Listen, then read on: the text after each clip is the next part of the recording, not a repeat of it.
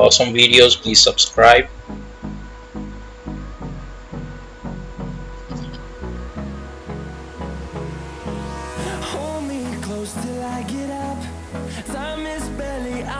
How to edit and enhance your pictures.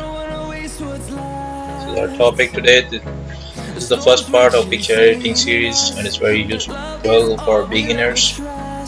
Next part is coming very soon.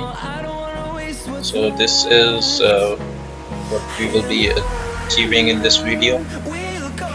We have the original image and then we have the edited images and the enhanced image. You can see that the enhanced image is much sharpened, has much more color, it has everything is very clear in this image. So by the end of this tutorial you will be able to change your dull images into bright, beautiful, sharpened, enhanced images.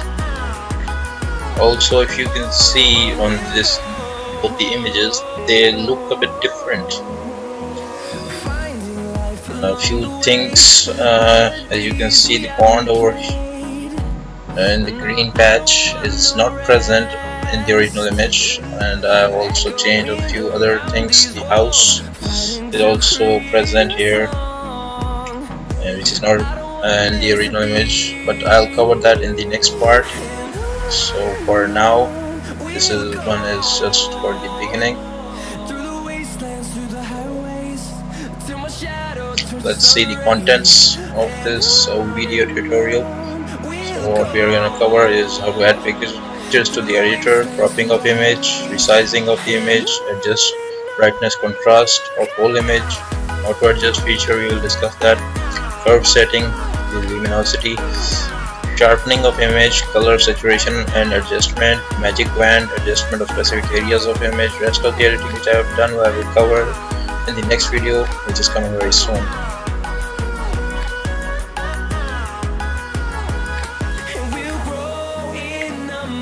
The editor I'm using is paint.net. You can get this easily. I will give link in the comment section.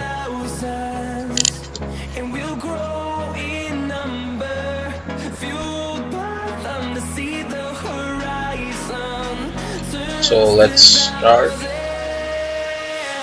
We're opening the paint.net as I have installed it already. We'll go to Cortana bar and search paint.net. Let's open our editor. So it's open now. It's loading. Now it has loaded. So now first step is to add pictures. Add a picture, file, open. We can also open recent files, but I'll show you how to open a file from your directories. Select your file and click open or double click the file you want to open.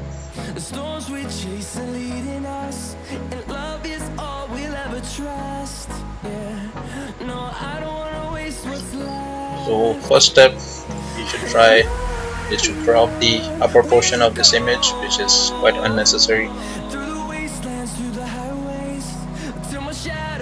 So we'll use the selection tool and go to image and select crop to selection.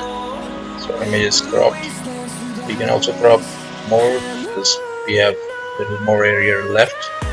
So again we'll select the area and go to crop to selection, and our image is cropped. Okay. We can also resize our image. By resizing our image becomes more heavier because the quality of the image improves. Or if you decrease the size of the image, it will become less, and the quality will also go down. So I'm changing the width. You can see the length is also changing with it because I have the aspect ratio checkbox checked, so it is maintaining the aspect ratio. Now we should try the resize without a constant aspect ratio. So we can change the width or the length now of the image to our own desire. Now the aspect ratio has changed, the dimensions of the image have changed.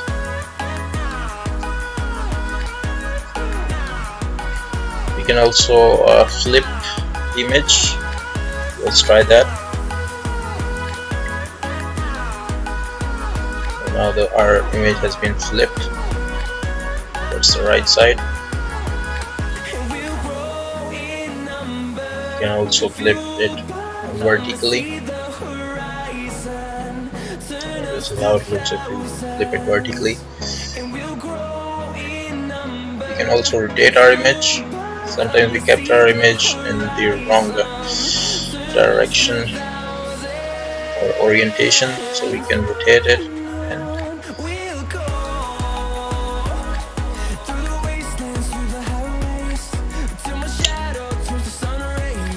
So now it's time for enhancement of the image after we have done with the adjustment of the image. So first thing we should try is the auto adjust feature. Sometimes it works great, sometimes most of the time it doesn't really work that great. As you can see, it has done almost nothing. So let's move on to the manual adjustment then. So first thing, to improve the colors, you have to do is to increase the saturation level. So I'm increasing the saturation level according to our. We can also change the hue. Hue will change your colors. Okay, but we won't change that much because that will totally change our colors of the image. This is not our requirement. But in some cases we can use that. Now let's try and sharpen the image. So we can adjust the amount of sharpness we want. Sharpen image is always better, but the quantity of sharpness you can achieve on an image will vary according to the quality of the image produced by your camera. So you'll have to see. As we are sharpening the image, you can see the edges of every thing is becoming more clear. So this is the result of sharpening. We can sharpen even more, so we can try that as well.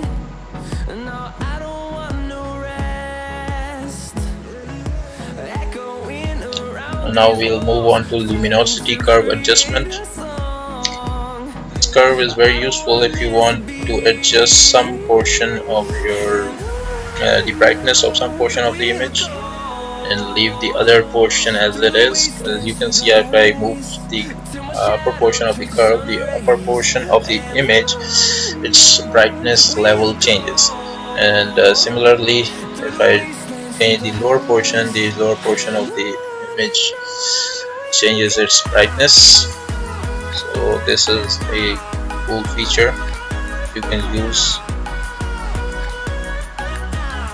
We can also adjust our brightness and contrast through this setting available.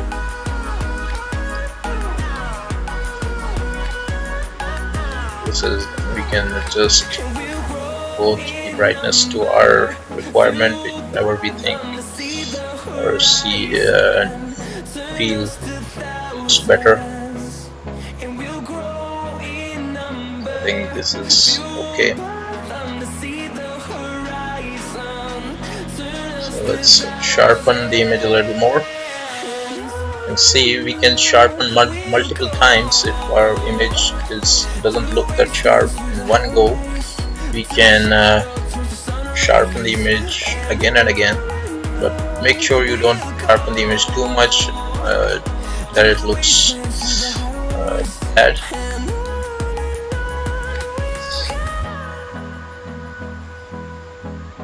Now let's move on to adjustment of selected portions of an image. Select some portion of the image, we can use the magic wand. As you can see, it has selected the back part of the picture very successfully. So let's apply some adjustments to this. First of all, we tried the auto adjust feature, which has probably damaged our image. So this is not going to work with this selective option.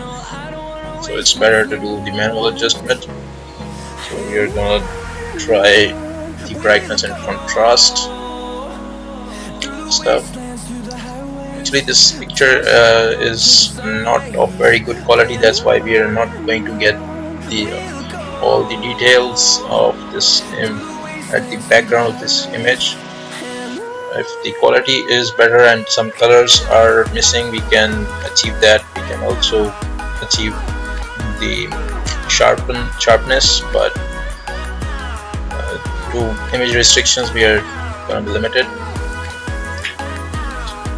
So we can also do the saturation of this selected portion, which will not affect any of the other part of the image which is not selected. So it looks a little better. Our background trees are looking a bit better. So we can sharpen this selection as well. Okay. You can see the background is getting a little sharpened, but again I have to say that this image quality was not that good, so we didn't achieve our desired results. We can have achieved that. We can also select different portions of the image. This is a different portion which we have selected through magic wand. So we have now adjusted the saturation of this part, and the result is pretty good. You can see the green part is really glowing now. This is making the image look much superior to the one which we had started with. So let's now compare both the images again. The original one with the edited one. So this is a very basic level tutorial which I have tried to cover.